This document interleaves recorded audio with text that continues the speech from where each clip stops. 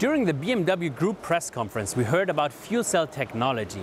And I have here with me the Vice President and Project Lead of BMW's hydrogen program, Jürgen Gullner. Hi. Hi, nice to meet you. Can you please tell me a bit about this vehicle? This is our prototype of our first BMW hydrogen project vehicle that we presented today for the first time at the IAA this year.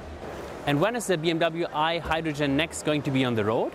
We're working on prototype vehicles right now and we'll have a demo fleet ready in 2022.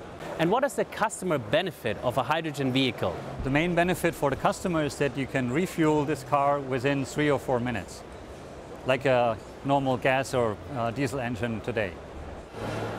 How does the fuel cell work?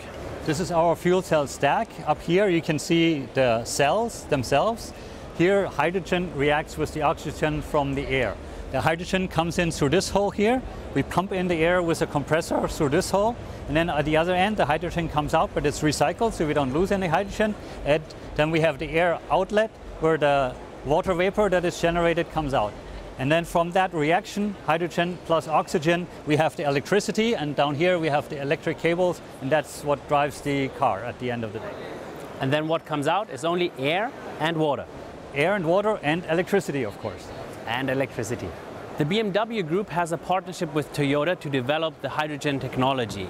Can you tell us about the benefits of this partnership? I think it's beneficial for both of us, both Toyota and us. We share the knowledge, we share the development cost, of course, and working together means there's more brains working on it, so we get better quality, we probably get better cost at the end of the day, and we have more expertise, more experts working on this. So we benefit both. That is smart.